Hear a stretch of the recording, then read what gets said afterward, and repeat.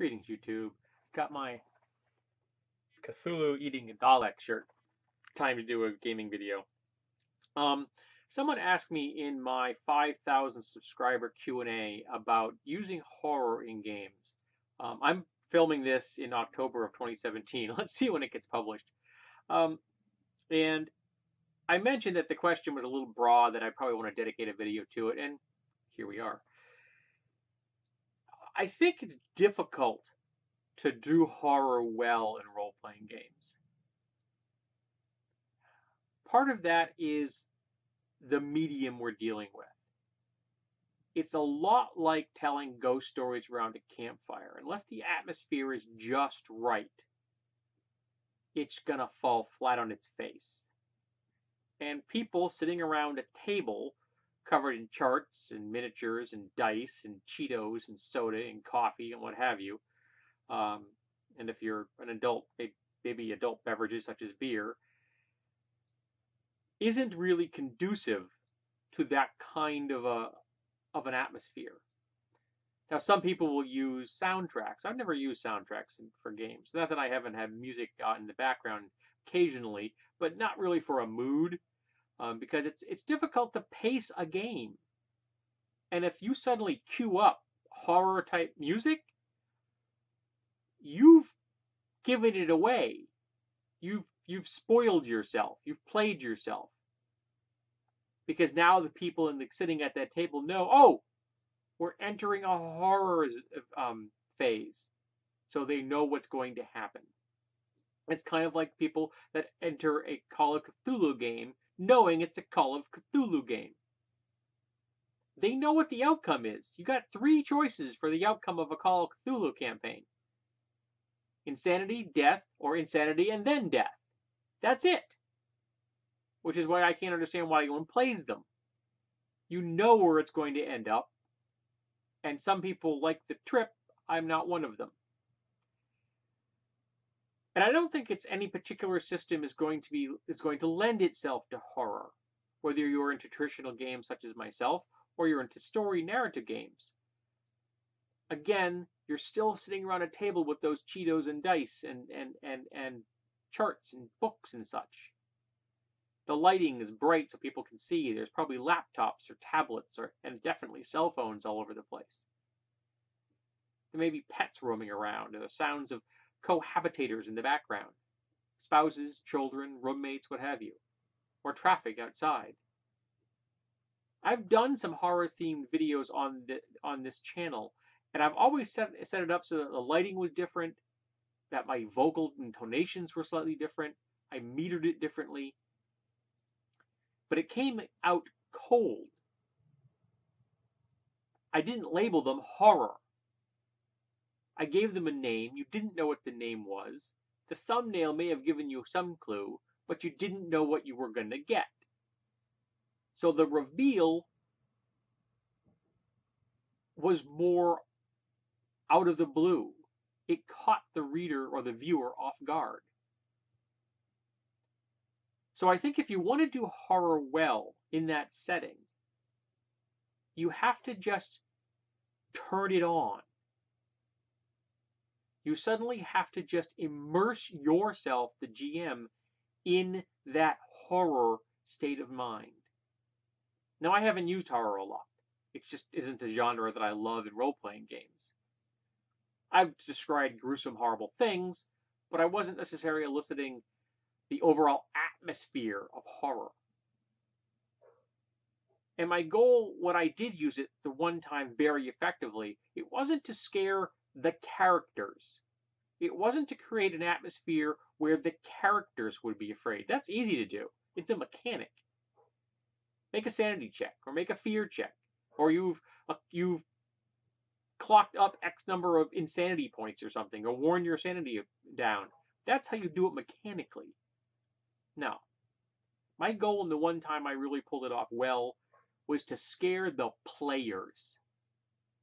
I wasn't aimed at their characters. Their characters were incidental. The table was incidental. The Cheetos and the soda and the character sheets and dice and miniatures, all of it didn't matter. What mattered is I wanted to scare the players. I wanted them to find themselves suddenly, unexpectedly, inexplicably immersed in something they were not prepared for. And it isn't something I really thought about deeply. It is something I kind of played with. How am I going to pull this off? And I really hadn't made the final decision until the moment arose. And then suddenly it was there. It was just in my head. Now, occasionally I would get up and pace when I was GMing. Mostly because I would get cramped sitting in a chair for all that long. Occasionally because I had a big ass map on the wall, and sometimes I would have to point things out to people. I mean, it was a big map. It's like 6 feet long, and 3 feet high or 4 feet high. It was a big map. The joys of having my own room dedicated to gaming, really. It was theoretically it was a dining room. And what I did in that moment was I turned to a corner in an uncharacteristic manner. I didn't do this ever. I'm not saying I wouldn't look out a window once in a blue moon, but I turned into a corner where two walls met. In fact, it was the alcove to the door to the outside. So I actually stepped into this alcove, which was not well lit, and into the corner. And then I turned around, and I was someone else. And I began to speak as the character in the game. This particular character was a ghost. That's immaterial to what's going on. But I was suddenly utterly immersed in this improvisational act that none of them knew about. Even though they were aware that this tower had been built by someone, and they had a good inkling of who that someone was.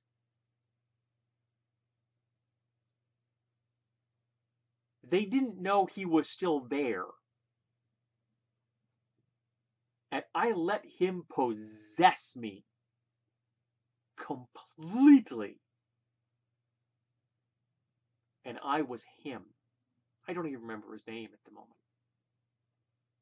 He was a fantasy version of Stradivarius.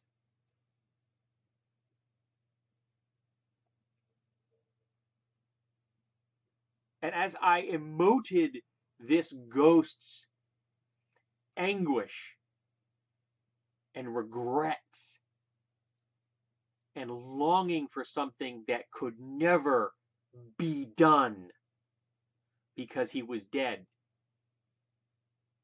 because he couldn't ever finish it. And I put that all into my motion and my voice and my face. And the people around that table were afraid. Now remember, this is a group of people that regularly saw their GM playing with a switchblade when he got bored. So being afraid of me was a hard target. But I did it because they weren't expecting it. Because I was somebody else.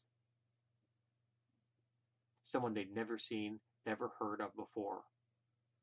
Acting in a manner they've never encountered. In a mannerisms that aren't me. And I scared them. Not for long. They all caught on. But that didn't matter that it wasn't for long. What mattered is I did it. There's a supplement out there for GURPS called Creatures of the Night. Highly recommended. Essentially, it's a monster manual of modern horror creatures. And one of them is a crow that if you look at it, you can die. And I had been reading this passage before I left for work one morning. And as I walked to work in the dark, it was early, it was winter. I always walked to work in the dark to get to the bus in the dark in the wintertime. And I walked the same way every day. I heard the same sounds. And that morning I heard a crow.